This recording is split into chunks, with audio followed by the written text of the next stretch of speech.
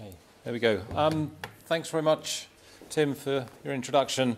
I welcome the opportunity to talk to you today around the question of sort of what next for the EU.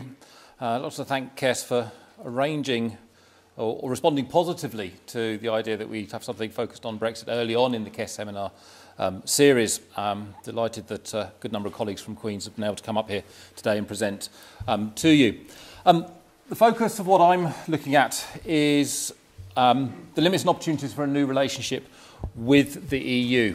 So I'm shifting the focus slightly and looking at opportunities more from an EU perspective. Partly reflects the fact that my research interests have always been in the EU's external relations and the type of relationships that it's willing to establish and indeed has established with non-member states. I think this is obviously important because it feeds into discussions about what next for the UK as a whole. But within that also, I think it can provide insights into what might be possible in the context of what I'll come to as a bespoke arrangement which could accommodate some of the elasticity which Katie has been talking about with particular reference to Northern Ireland. I think a number of things I want to do. First of all is highlight some of the challenges for Northern Ireland, at least the challenges which are informing some of the thinking I'm doing about what might be possible. Then look at what the opportunities are for the UK to actually pursue a bespoke arrangement with the EU. I think it's very difficult to work out exactly what the British government is aiming for in the context of a future relationship with the EU. But more recently, there have been various statements by government ministers and officials that it's looking for something particularly designed for the UK. I want to look at whether that's really possible. And to do that, I wanted to look at some of the principles and practice which have informed EU external relations since its creation back in the 1950s and highlight a number of particular principles which, to my mind at least, suggest that there's limited scope for the UK as a whole to get something particularly bespoke, which differs radically from what has been on offer to other states more recently. Then I want to have a quick look at how those different types of relationship may begin to accommodate some of the particular challenges which Northern Ireland faces, before then moving to see whether there is within any particular relationship the opportunity for a bespoke arrangement for a particular geographical entity, in this case Northern Ireland. Okay. We've already heard that there are clearly a number of challenges facing Northern Ireland in the context of Brexit. A number of them are very pragmatic. A number of them are political, and many of them are very sensitive. Many of them have significant economic implications.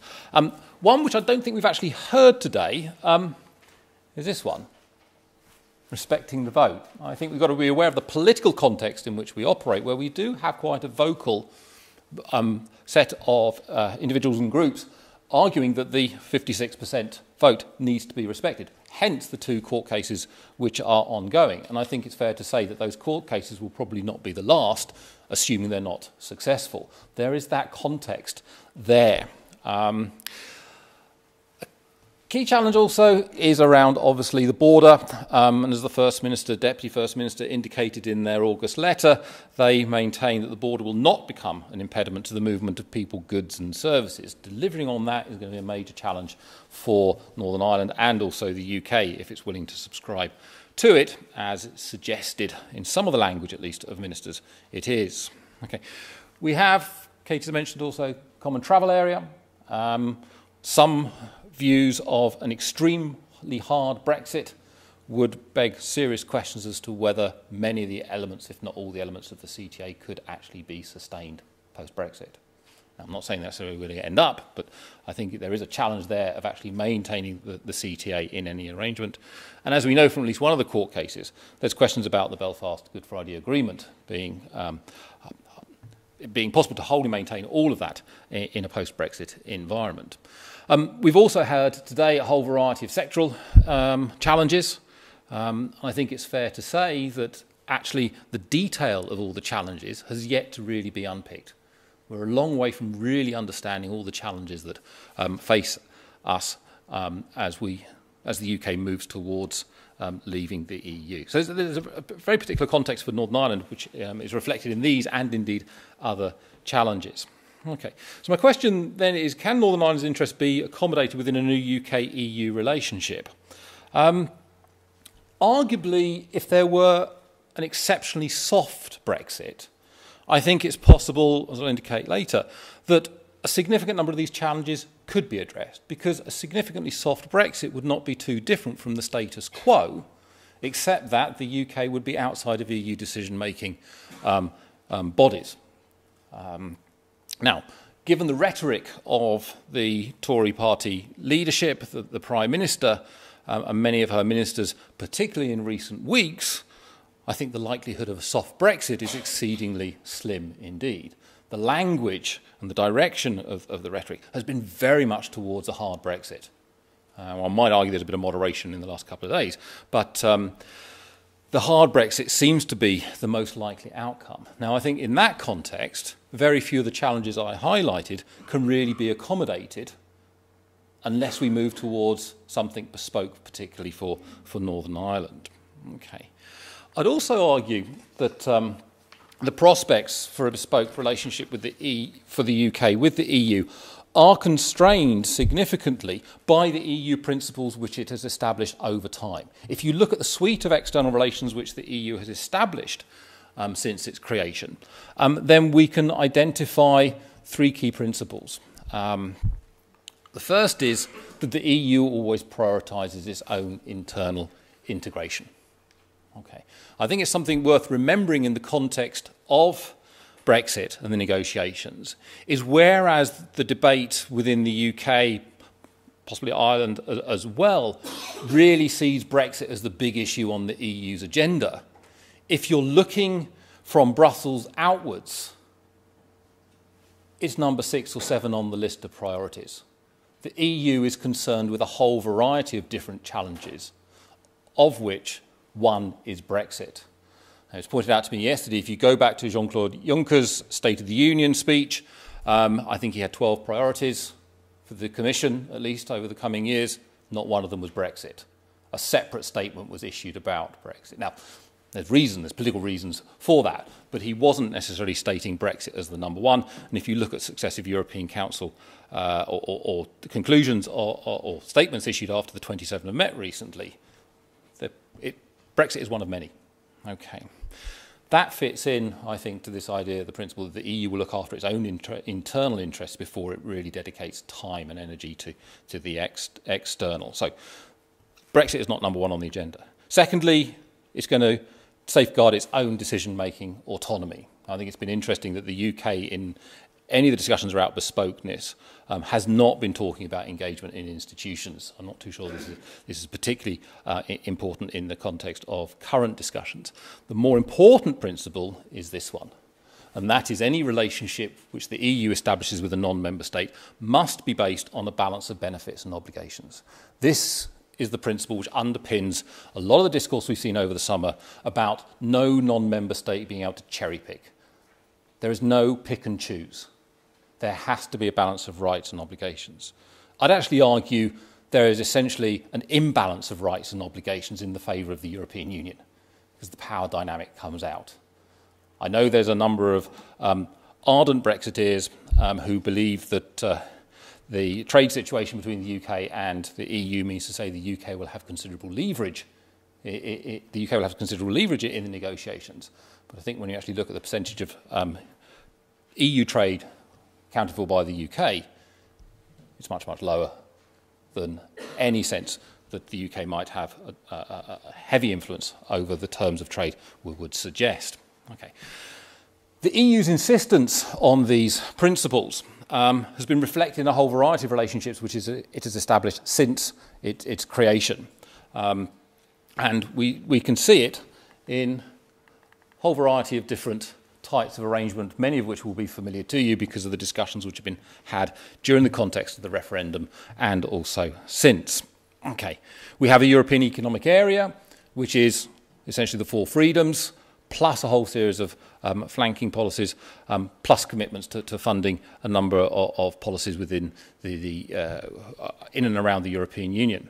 We have a strong focus on in terms of the customs union, the Turkish example, the fifth one down there, whereby in exchange for free market access to the market for goods, Turkey assumes the external tariff and also the common commercial policy of the European Union.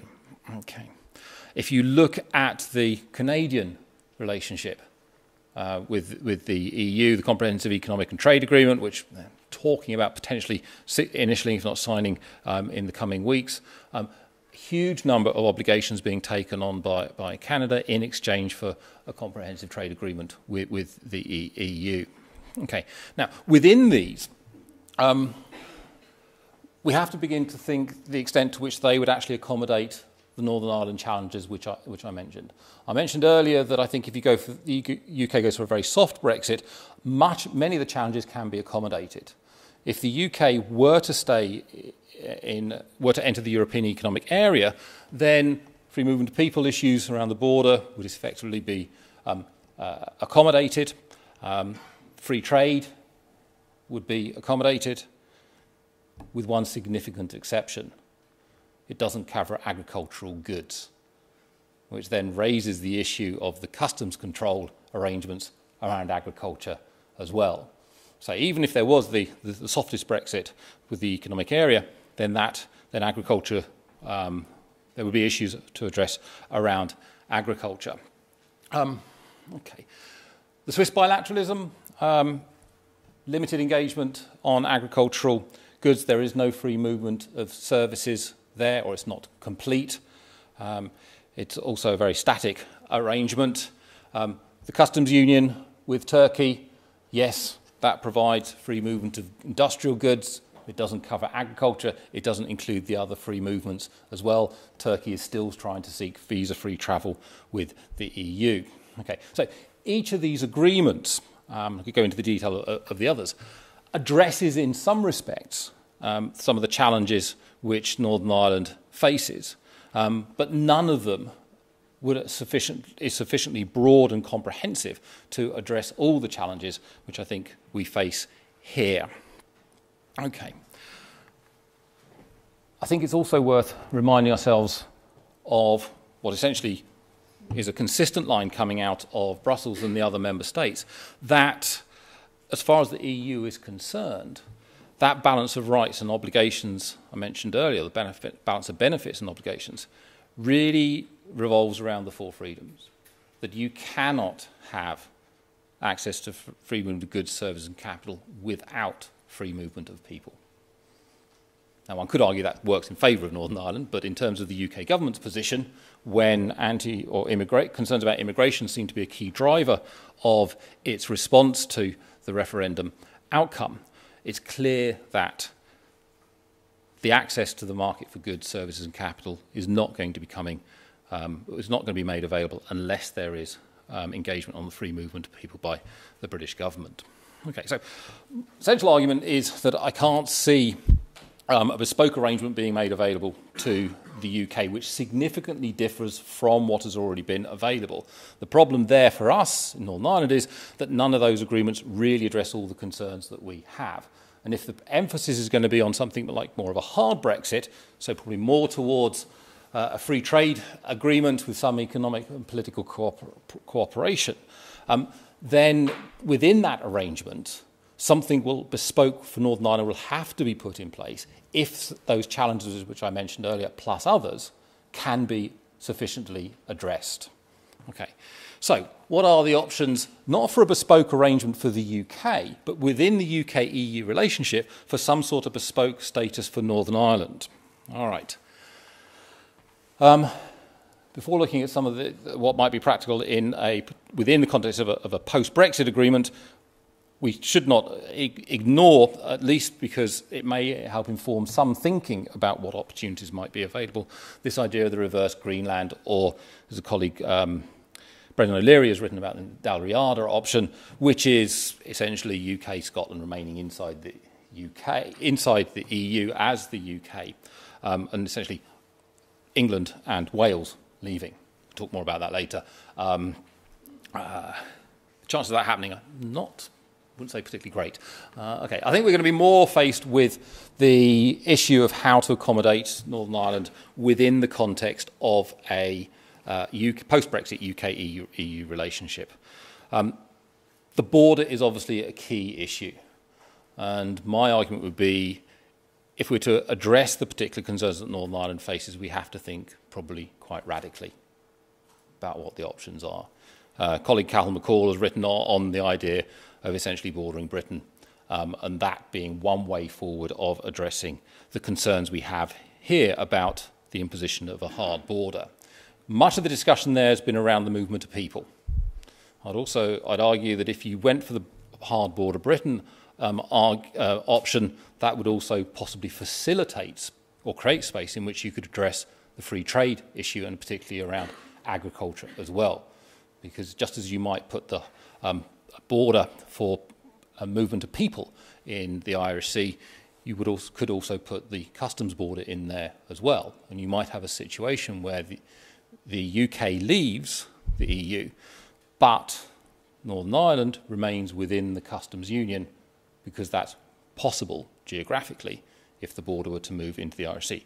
Wouldn't necessarily I'm advocating that position, but I think it's one way in which a radical solution could address other issues. It could also possibly facilitate Northern Ireland, whether this is appropriate or not, given what Vivienne was saying earlier and Lee was saying earlier, to stay within the common agricultural policy. Okay. All right.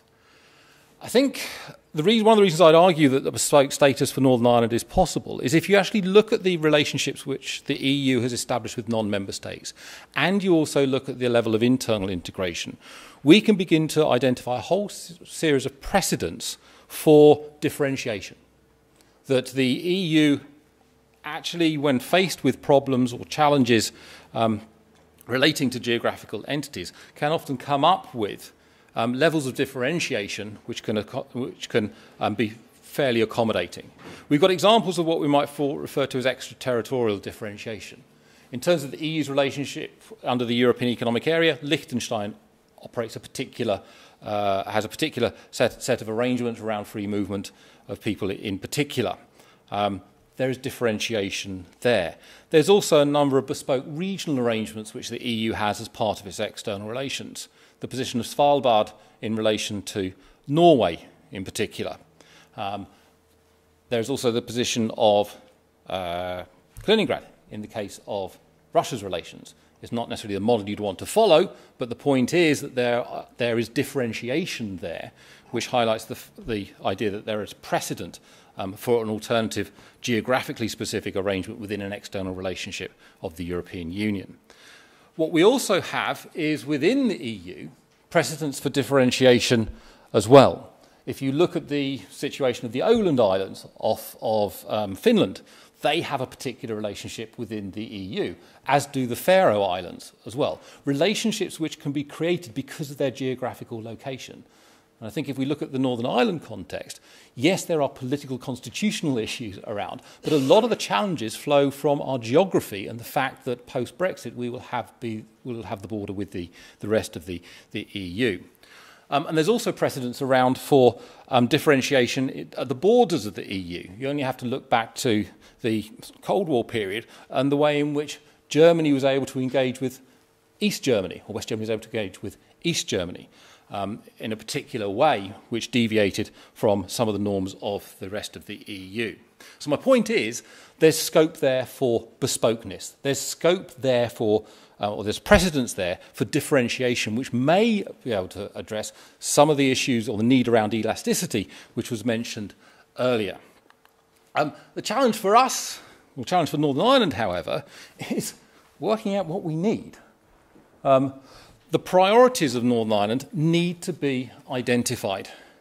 There needs to be clarity around what the issues are. There needs to be a prioritisation of issues. And this comes back to the question of capacity, which has already been touched on. Do we have that capacity? Do we also have the mechanisms available? There then needs to be, to my mind, some serious thinking about how can those priorities be accommodated within the withdrawal arrangements and within the new UK-EU relationship. The problem, or the big challenge there, is we simply do not know what shape that UK-EU relationship is likely to take, partly because the preferences of the British government seem to be, well, unstable to say the least. Okay, it's very difficult to work out what is possible if you don't have a clear sense as to what the context is in which you're operating. Okay.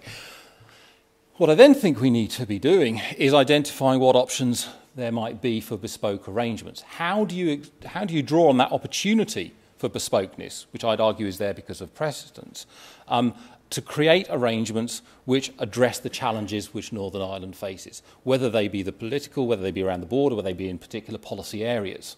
What options are there available? The question also is, who's going to do that? I think the huge onus is on Northern Ireland to be thinking this through. Partly because we're not particularly, the UK is not particularly high up on the agenda of the EU in terms of Brexit negotiations. Northern Ireland, yes, features in terms of the UK government's priorities and issues of concern, but equally the capacity of London to address everything, particularly in a relatively short time span, is such that its capacity to really think through the Northern Ireland issues is probably quite limited. I think a lot of the thinking needs to be coming from us locally here.